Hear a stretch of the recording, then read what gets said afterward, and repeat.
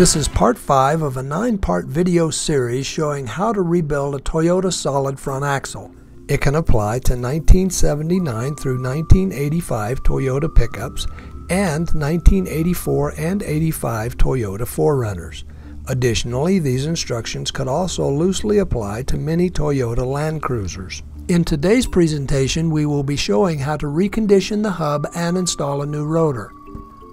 The tools, parts, and supplies needed for reconditioning the hub are the inner and outer bearings and races, 3/8 impact wrench with a 14mm deep socket, brass hammer, dead blow hammer, ball peen hammer, round punch, utility knife, 4 2x4 blocks of wood, masking tape, fast dry enamel paint, penetrating oil, a bead blast machine, and a disc sander.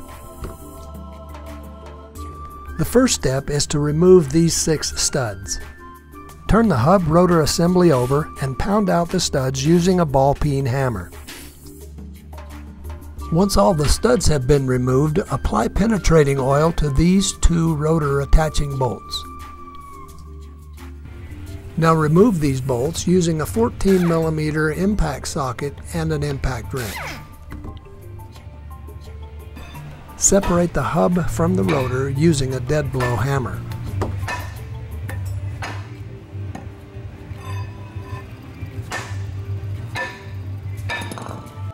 Remove the outside bearing race from the hub by striking the race in the areas shown here using a hammer and punch.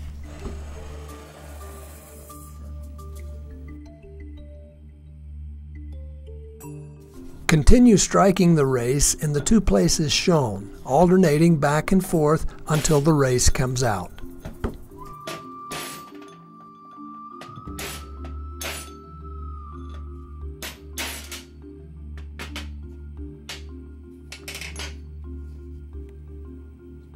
Now remove the inner bearing and seal by turning the hub over and positioning it on blocks of wood as shown. Strike the inner bearing using a hammer and punch until the bearing and seal drop out.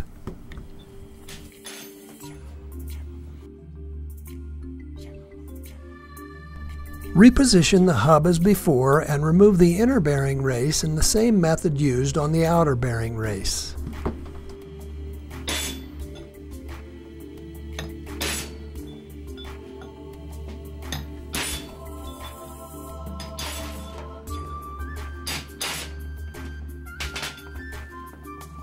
Be sure to keep both the inner and outer bearing races. They will be needed later. Using a cloth, wipe out the hub. Place the hub in the bead blast machine. Blast away any paint, rust, or debris from the outside and inside of the hub. Carefully inspect the hub to ensure that it is completely clean. Place the hub on a workbench and remove the locking hub studs using vice grip pliers.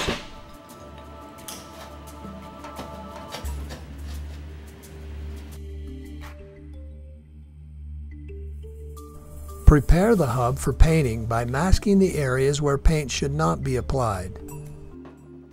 Mask the area of the hub where the seal contacts the hub as shown here.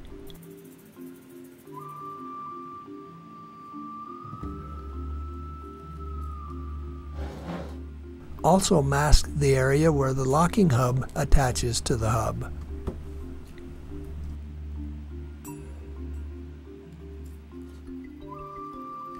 Trim the excess tape using a utility knife.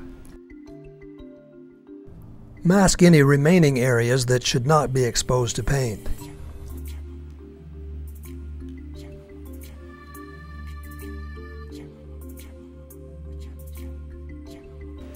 Apply several coats of a fast-drying enamel paint. The next step in our hub reconditioning is to install the new bearing races. Unless you have the proper tool to drive in bearing races, the next best thing is to use the old races and a brass hammer. Reduce the outside diameter of the old races using a disc sander.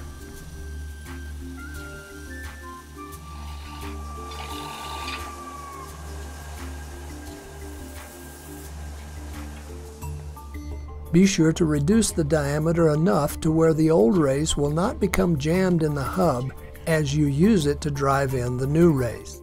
Beginning with the outside bearing, place the new race in the hub as shown.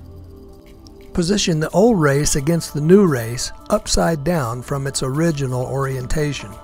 Drive in the new race by striking the old race with a brass hammer. Be sure the race is going in squarely. Once the old race becomes flush with the housing, continue the installation with a punch and hammer. Use extra caution here so as not to damage the hub.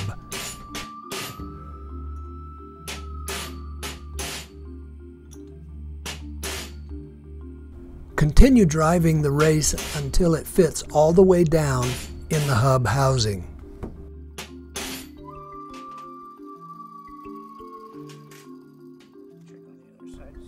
There should be no gap between the race and the hub housing as shown here. Flip the hub over and place it on a block of wood. Position the inside bearing race in the hub. Start the installation of the race by tapping it with a brass hammer. Ensure that it fits in the hub squarely.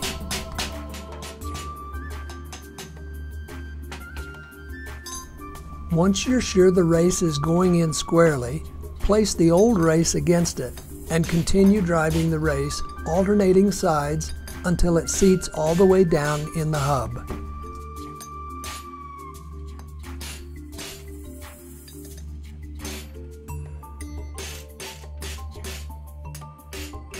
Be careful not to strike the hub itself.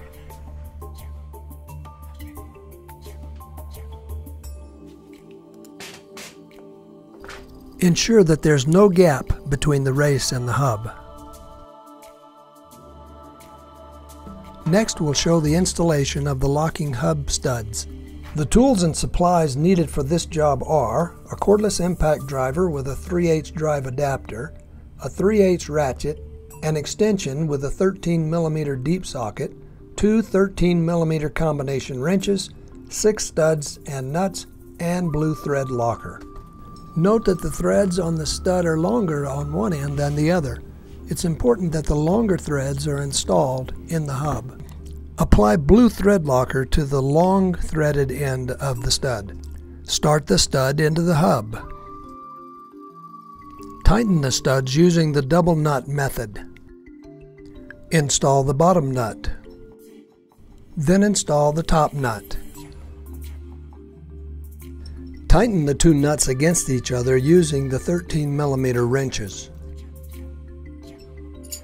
Now that the two nuts are locked together, tighten the stud by turning the top nut in a clockwise direction using a 13mm socket on the impact driver.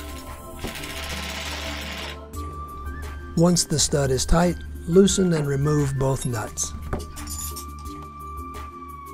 Install the other 5 studs in the same way. Be sure to wipe away any excess thread locker. Next, we'll show the installation of the rotor on the hub. The tools and parts needed are a torque wrench, a ratchet and extension with a 14mm socket, a brake rotor, the hub, and 2 bolts and lock washers. It's important to note here that some rotors are side specific.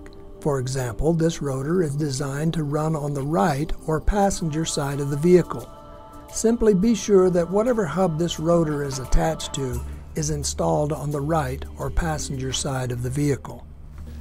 Position the rotor on the hub and align the holes.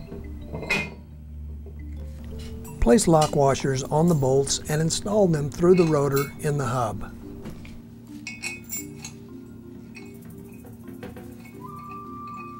Snug the bolts, then torque them to 38 foot-pounds.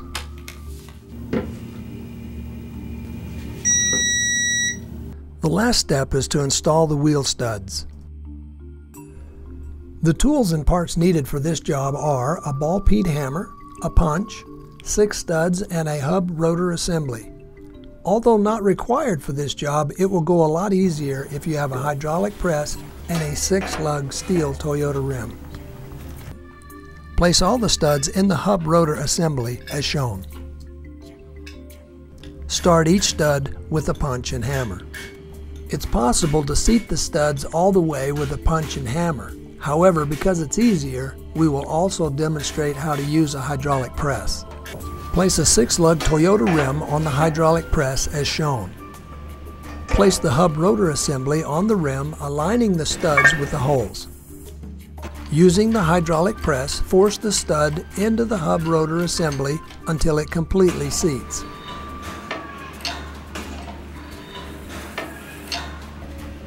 Once seated, release the press and press in the other 5 studs in the same way.